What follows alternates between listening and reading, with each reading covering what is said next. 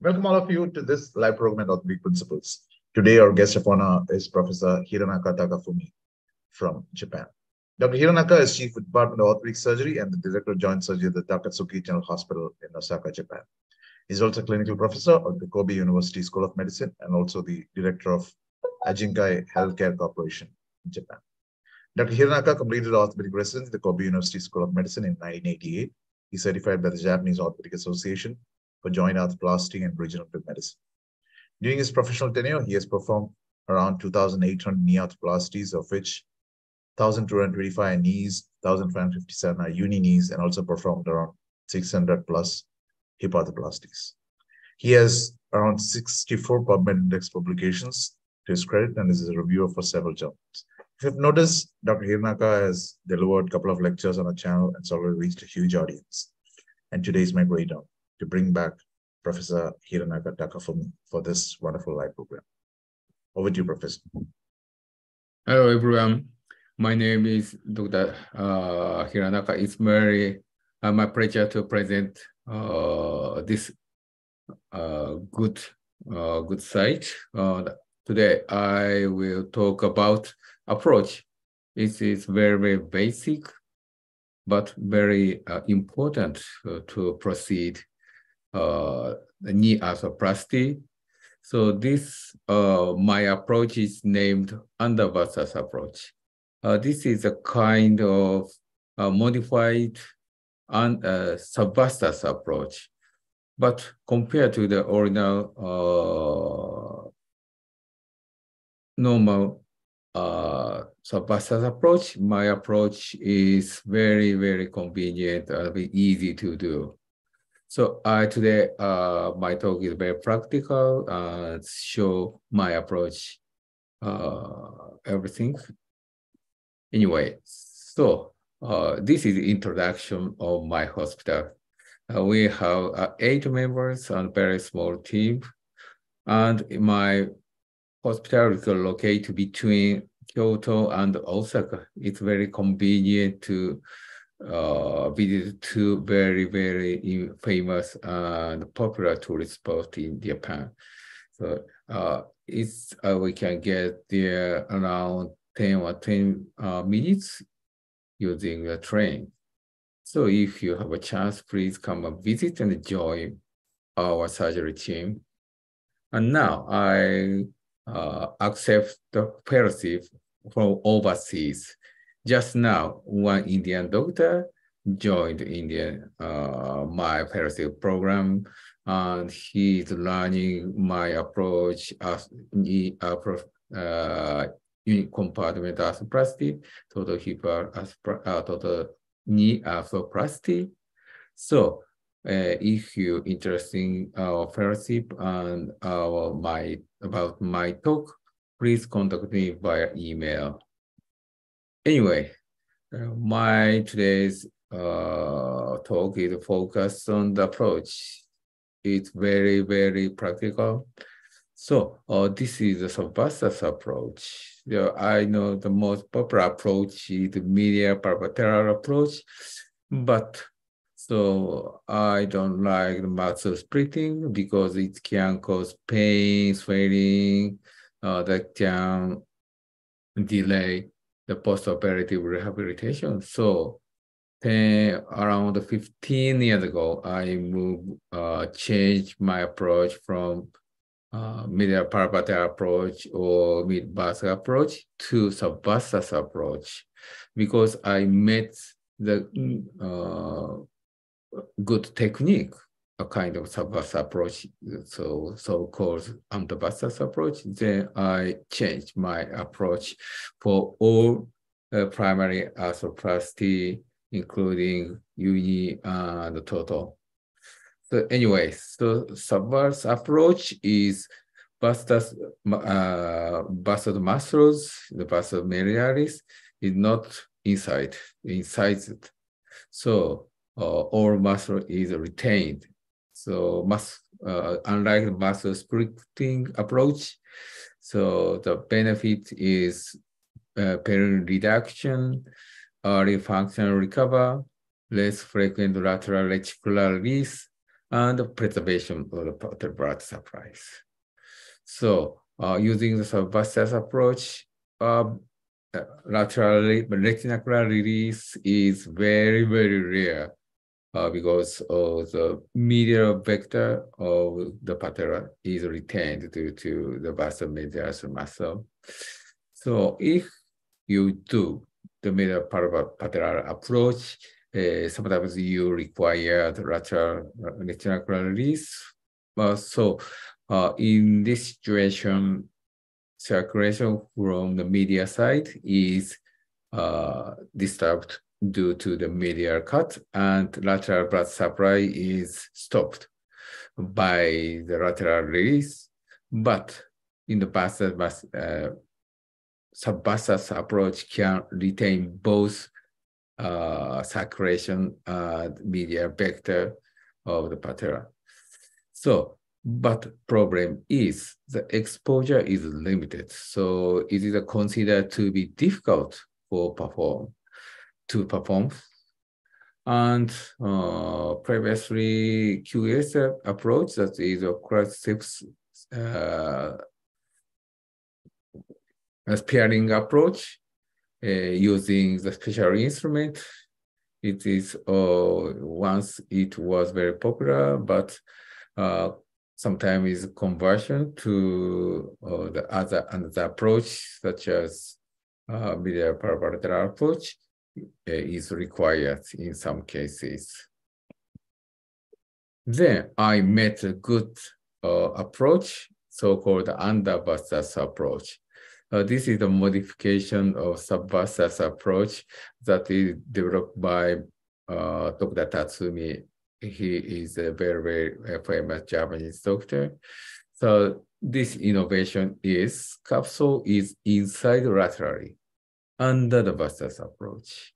So this approach is called as UnderVastus approach, enables both good exposure and muscle retention. So we made further modification on this UnderVastus approach. So I call it modified UnderVastus approach. So this approach enables earlier recovery and less invasiveness, and I added to anatomical capsular repair.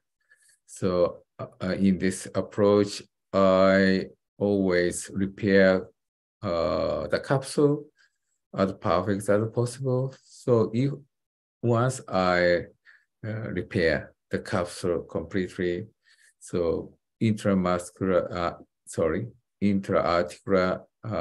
bleeding cannot leak out to the muscle and other soft tissue that can reduce the postoperative inflammation, swelling, and pain.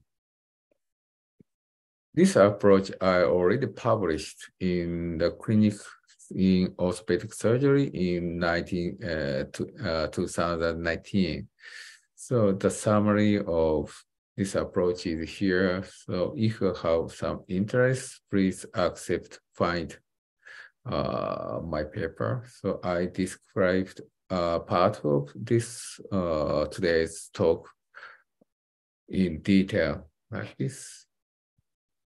Anyway, so in this incision approach, the incision is made here just medial to the patellar tendon along the medial border of a patellar tendon and the patella from the tibia to velocity around 2 to 3 centimeter inferior to 1 centimeter below the joint line and going up, and for the UKA up to the superior pole of patella and plus 2 or 3 centimeter superior to patella for the total.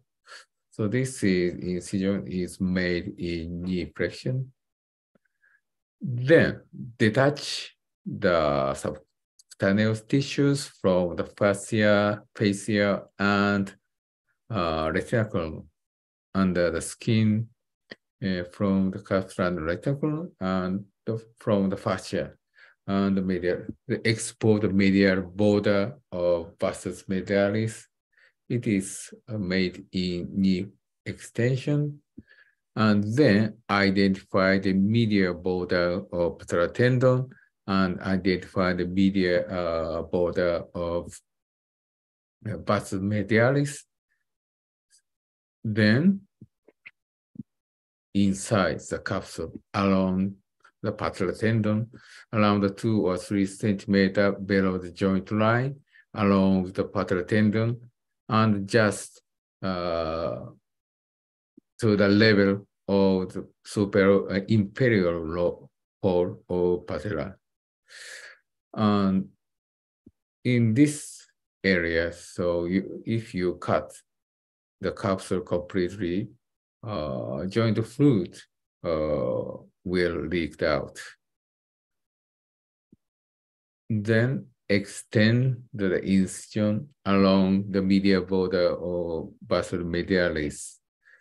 So, carefully looking, you can identify 2 layers. One layer is the underlying the capsule, and superficial fascia and the retinaculum. So in this stage, incise only fascia and the retinaculum. Then this length depend of the type of arthroplasty. So for the UK, only the 2 or 3 centimeter is enough. But for the TKA, so fascia incision extend more, approximately 5 or approximately 5 centimeter from the insertion of vastus medialis. Then, using your finger, detach the muscle from the capsule or suprapatellar pouch, using from the medial side to the lateral sides. So using your finger, you can feel the dorsal part of suprapatellar pouch, and you can feel the bone, femur bone, and you should detach this area to the lateral aspect of the femur. This is the photo. So detach the vastus medialis from the underlying suprapatellar pouch using your finger. Then lift up the muscle. I'm sorry, the quality is not good. So then you can find suprapatellar pouch here. And this is the muscle is completely retracted. And you can see the suprapatellar pouch completely. In this stage, there is you not open the capsule yet. Only this side, medial side of the joint only. The next, okay, so lift up the vastus. This is the schema of this stage. Lift up the vastus medialis only and expose the suprapatellar pouch and cut the suprapatellar pouch laterally. So lift up the muscle and incise the suprapatellar pouch laterally like this. So this enables patellar lateral cyst easily. So what prevents the patellar lateral movement is tight and also called very tight tissues such as fascia and capsule. So the ones inside the capsule and the fascia, patella muscle belly can stretch easily, so patella can move laterally completely. So in this approach, the understanding of the anatomy is very, very important. This is the photo. This retractor lifted up the vastus medialis so that we can see very well the structure of this area. This is a muscle compartment surrounded by fascia. This is the joint cavity. The green line is synovium layer. So in this part, so muscle fascia and joint capsule is joint each other. And this is a ligamentous capsule, so-called retinacle. Then this is the synovial capsule, and this is the ligamental capsule, so-called retinacle.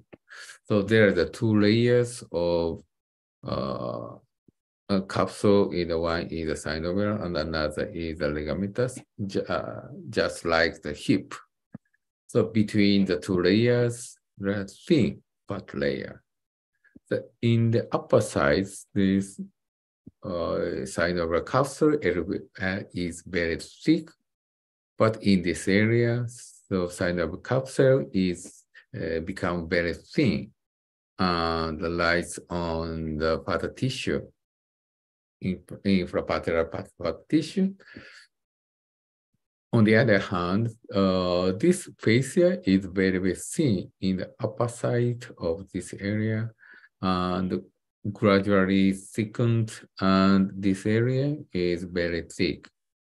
So in this area, fascia is very thin and tightly attached to the joint capsule. So in this approach, that we cut this area, this is there, so fascia and capsule in the same time. This is a key point. And after the lift up the muscle and before the cutting of the capsule, you can sometimes identify the MPFL, so medial patellofemoral ligament. Sometimes you can identify the thin band, approximately 1 centimeter in width, but sometimes you can't identify MPFL. This is only the thickened capsule. Anyway, this is a very interesting. Then inside the suprapatellar pouch laterally, like this, in this laterally. So the aiming of this retractor. So from here to the base of this retractor, that is the right direction of the capsulotomy. Then the third femur is exposed completely. The key point is to retract the muscle and patella at one piece and lateral to the lateral condyles. Once the patella and the vastus muscles is moved to the lateral condyles, so extensor mechanism can be shortened. Then distal end of femur is exposed sufficiently. To get more good exposure, only you can flex the knee deeply. Then muscle and patella is shifted laterally and automatically, and we can get very, very good visualization in both distal femur and proximal tibia. So it is another key point. So anyway, move patella and patella tendon over the lateral condyle and on the lateral gather. That is the key point of this operation. To expose the proximal tibia, it is also easy. So I recommend to use two retractors. The one is a PCA retractor, and another one is a little bit wide elevator, so-called lateral elevator. So use a PCA retractor, push the tibia anteriorly, and in the same time, femur, push the femur posteriorly. In the same time, use the lateral retractor, push the tibia medially and laterally. And hold the ankle to keep the tibia vertical.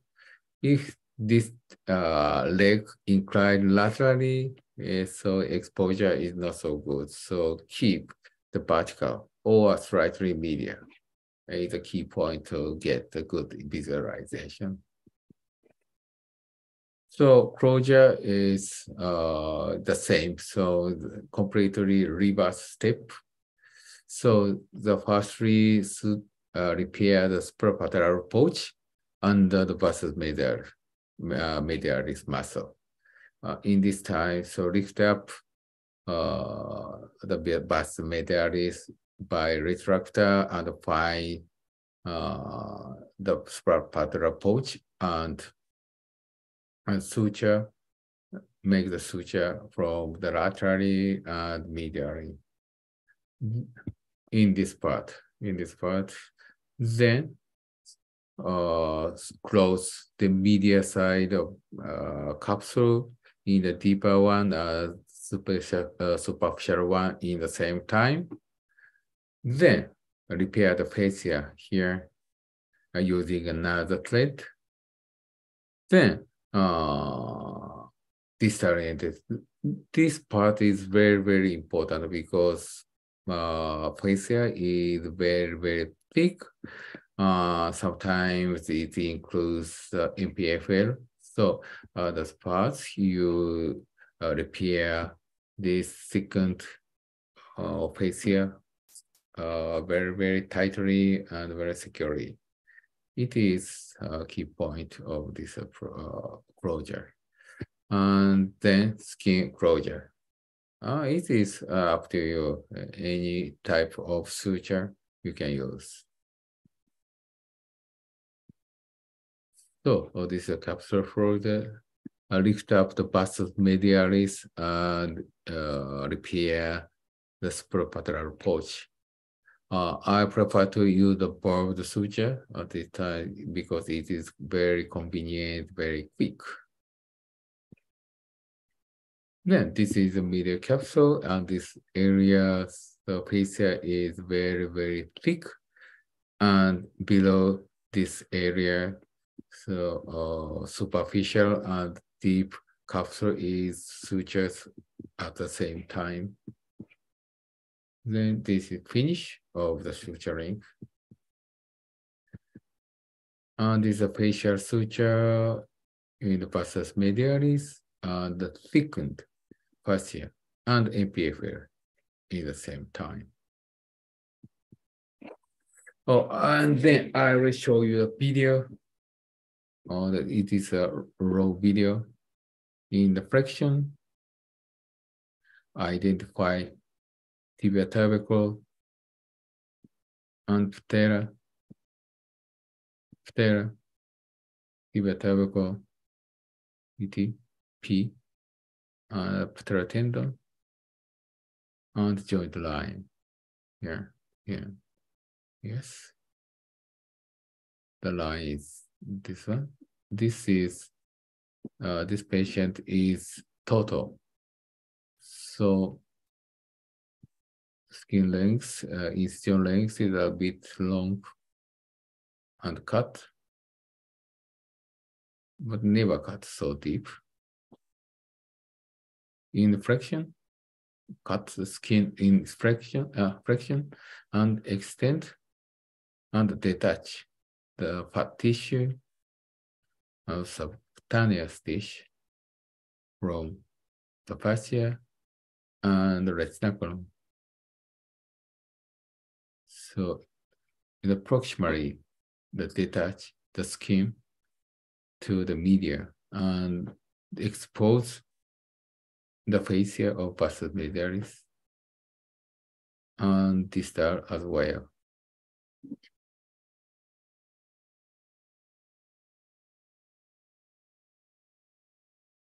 Okay, and using the finger, detach. Identify the medial border of patellar tendon and the joint line. This is a joint line. So cut the capsule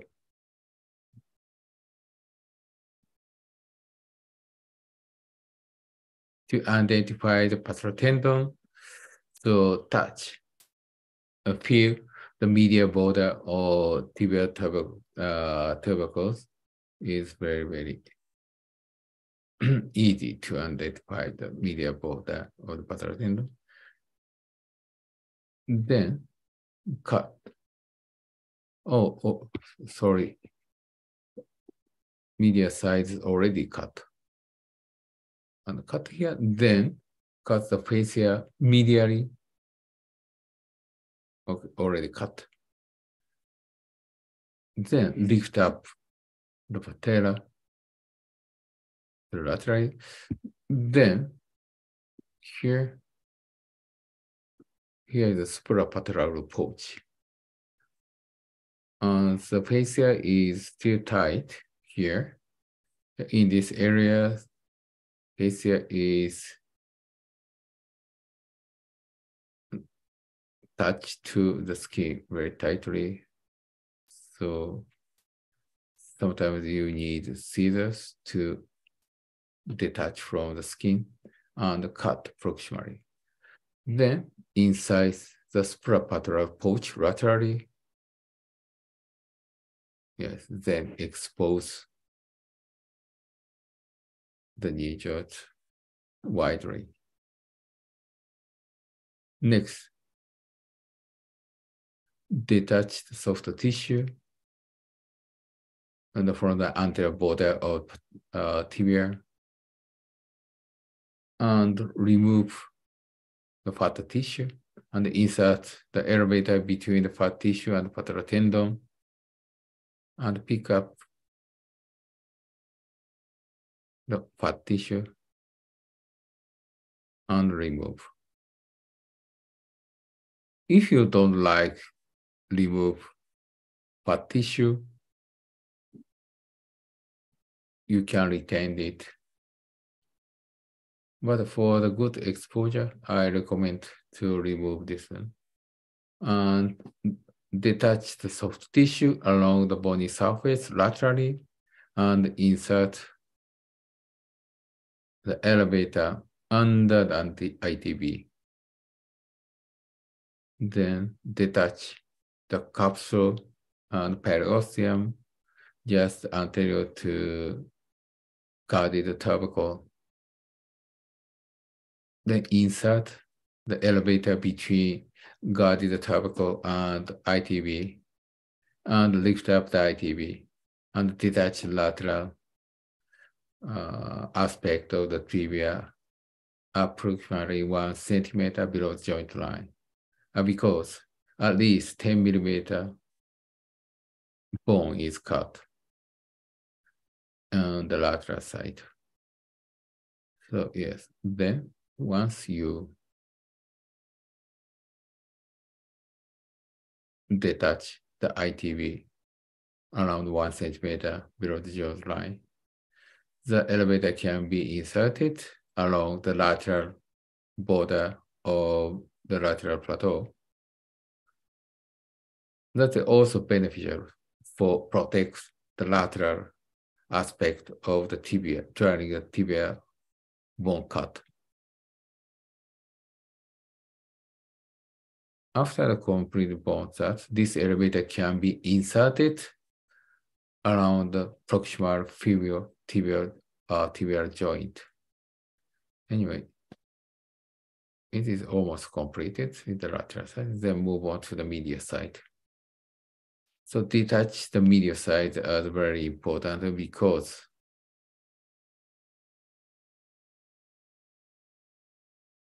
medial border of media plateau should be protected by the retractor. So for the successful TK, the MCL retention is very, very important. So you should, every time, you should keep in mind to protect MCL. So MCL is very, very important. So detach and protect. So regard to the media side, at least 2 or 3 millimeters for the mechanical alignment TK, and at least 5 or 6 or even 7 or 8 centimeters below the joint line is required. So enough detachment, but not release is very important in the both lateral side and medial side. So I detach the MCL a little bit to protect MCL. Then this is the exposure. So using the elevator. So this is vastus medialis is still there, but using the retractor like this, so moves the vastus medialis and the patella, the lateral to the lateral condyle. Then exposure is complete.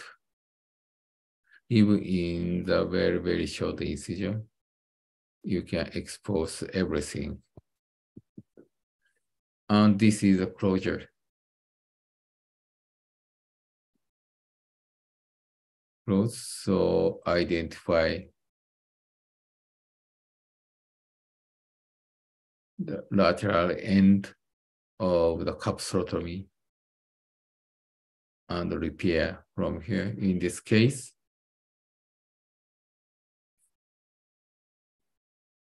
suprapatellar pouch is inside here, from here to here. Then repair the capsule as perfect as possible.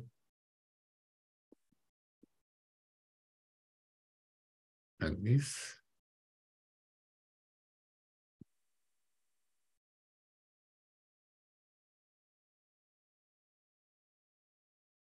Skip. Then have a look. This is the capsule in the patellar side. This is a capsule to the femur side. This is also capsule.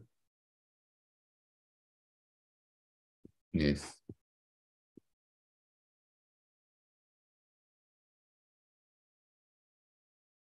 This is also capsule.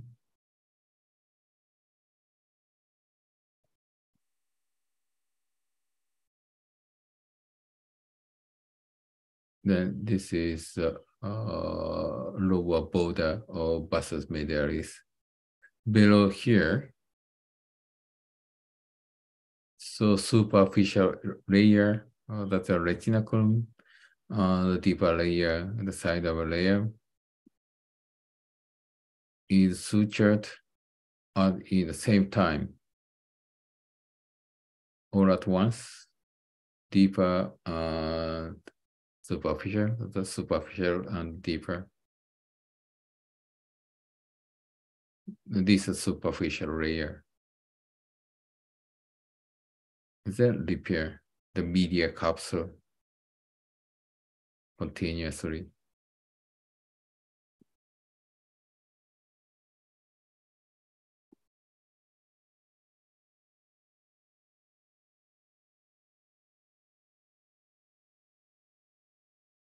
Okay, close.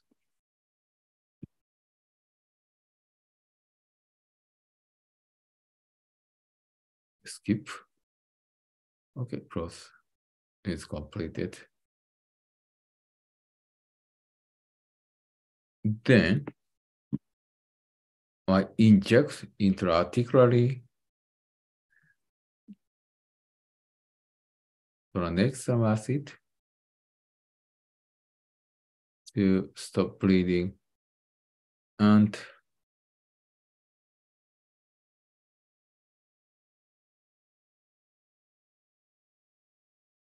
make sure the capsule is repaired completely or not.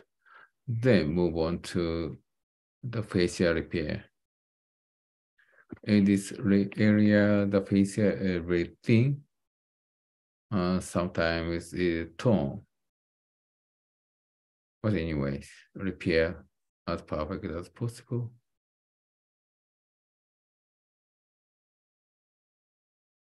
But according to the distal side,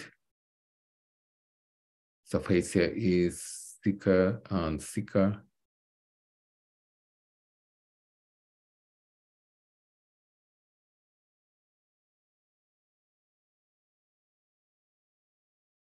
At this point, facial is very, very thick. And sometimes the fiber of MPLA is included in the thickened fascia.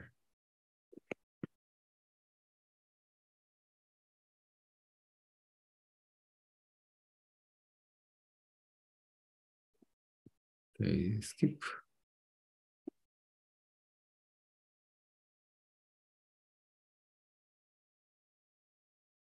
So this area is very important. So I'm going to suture several times. Finish.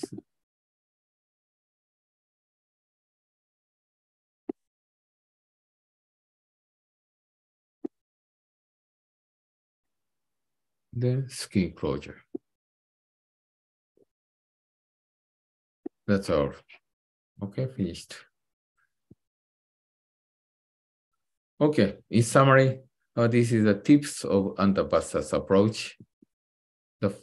To achieve a good procedure, cut the capsule as laterally as possible, and cut the proximal fascia as proximal as possible. And no worry, they are completely repaired in the late step of surgery. They are the main obstacle of patellar retraction or lateral movement. And flex the knee as deeply as possible to good exposure of the femur. So, and to the good visualization on the patella, draw the proximal patella, the proximal tibia anteriorly and medially using the retractors.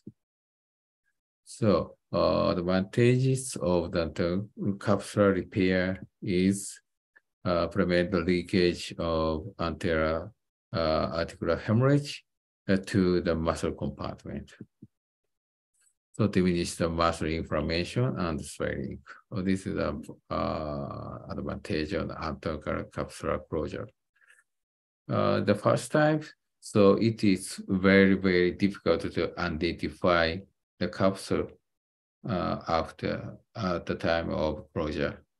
But carefully looking, you can find, you can always find the capsular end of the capsular incision inside the capsule, and then start from the end of capsular open, they suture and go back to the medial side and interfold.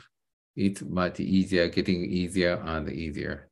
So anyway, please try to repair the completely. Anyway, increase the intraocular pressure and decrease bleeding is the other beneficial, the benefit of the anterior capsular suture. So the most important key point is identify the anatomy around here. So next time you should carefully observe the layer structure at this area.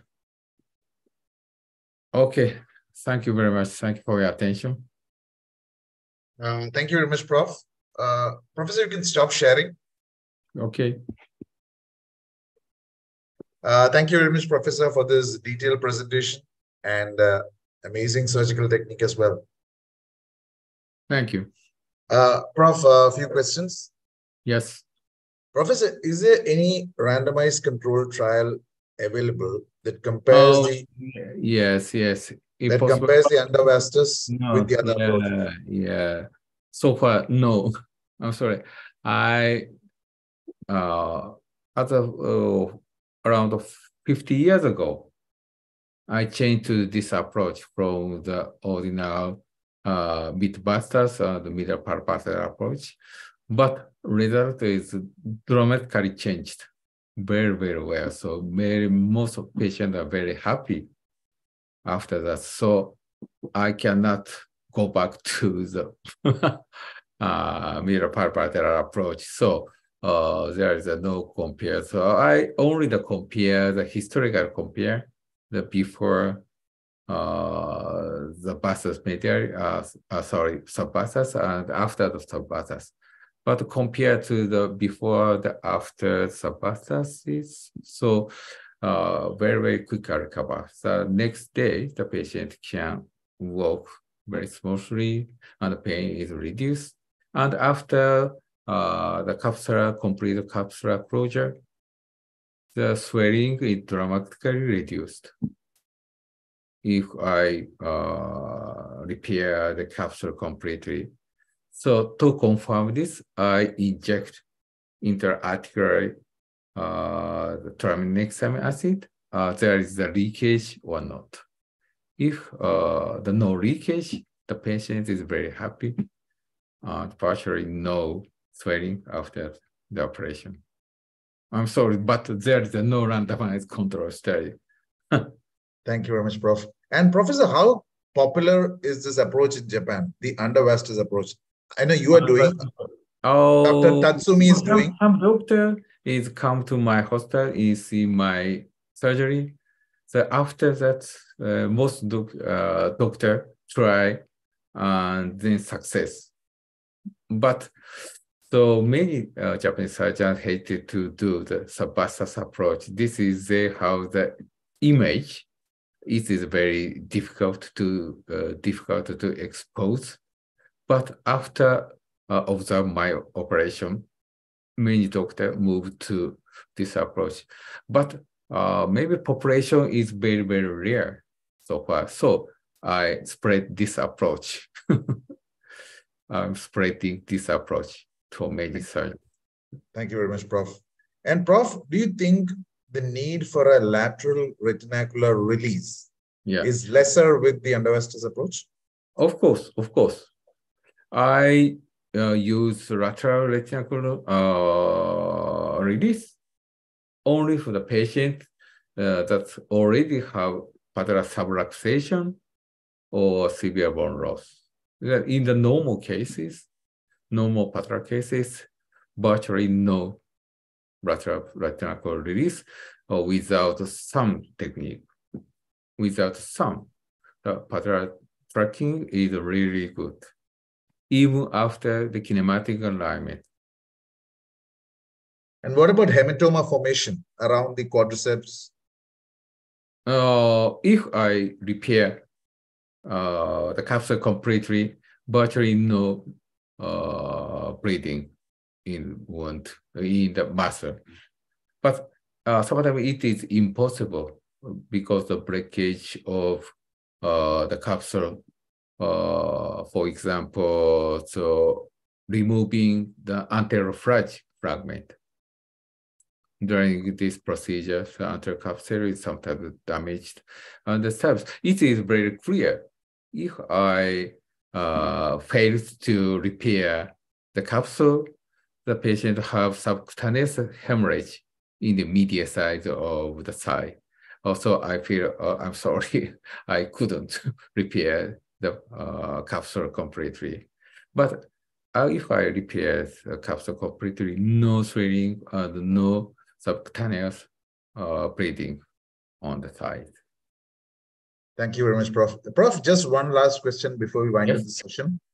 Prof, is there any difficulty for you to conduct a randomized control trial in your hospital? Do you have any technical difficulties in general, not only for the UnderVastus? Oh, yeah, because you do a lot of surgery. I can do. So I will do. Okay, it's not easy, but it's my feeling. It's very. I'm sorry for the patient. I have to do the media pattern approach for you. This is my hesitation. So I believe this approach is very good and very nice. So I don't like go back to the media pattern approach. That's all. That's all. Of course, theoretically, it's possible. And in your future, I will do maybe. So I prove this approach is very good. Thank you very much, Prof. Prof, I think that's all the questions that we have for this session. Thank you for yet another wonderful presentation. And I'm sure this is going to reach a lot of people all over the world. Thank you so much for joining in, Prof. Thank you. Bye-bye. Bye-bye.